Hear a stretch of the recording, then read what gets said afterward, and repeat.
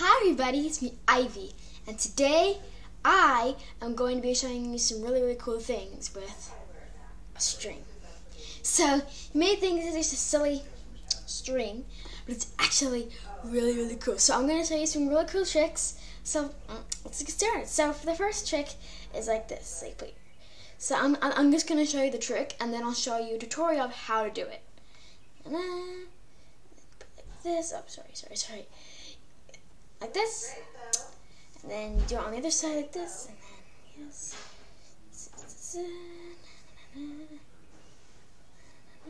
get that. Really super cool thing. And then, super cool, right? So I'll tell you how to do it. So first, take this hand, or this hand, whichever one you use more often, whichever one you feel like using, and you put the string on your thumb like this, and then you use this piece of string right here, and then you put it onto your pinky like this. And then, after that, you do it on the same side. But with this one. So you do the thing, and you put it in your pinky like this, and on both sides. Then use your index finger, so your pointer finger, and then you use it kind of like a scoop, and you put your finger in there, and then you pull like this. And then you do the same thing with this one, but you see that this little one right here? Then you put your finger inside there, and then you pull. And if you're wondering how I did that cool trick where I just pull the string apart and it's just a string again, you know, the part where I just have it in my thumbs? Well, you have that cool like spider web thing, and then what you do is you hold on to the string with your thumbs, so you keep the string under your thumbs, so like the string part that's on my thumbs, you keep that string onto your thumbs. You don't let it go. But the rest of the string that's on the rest of your fingers, you let go of that string. So like this. So you let go of the string, and then you have it on your thumbs, like that. That's a pretty cool trick. And now the next one is the last one. I'm still learning string tricks, but these two I have mastered. And so this trick, the next one is the coolest.